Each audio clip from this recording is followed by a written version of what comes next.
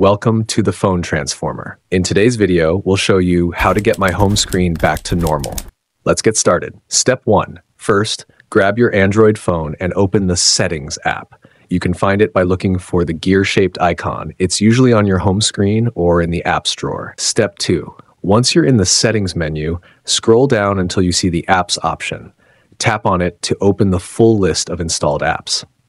Step 3. Inside the Apps menu, look for Choose Default Apps and select it. This is where you can control which apps handle certain functions on your phone. Step 4. Now you'll see different options. Scroll until you find Home app and tap on it. Make sure One UI Home or your default launcher is selected. This ensures your phone uses the correct home screen interface.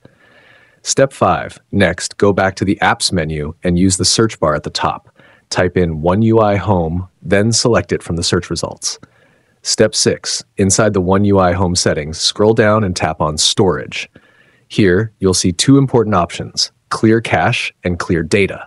Step 7. Finally, tap Clear Cache first. This removes temporary files. If that doesn't fix it, tap Clear Data. Note, this may reset your home screen layout. Once done, go back to your home screen. It should now be back to normal. Thanks for watching, and please subscribe to the channel.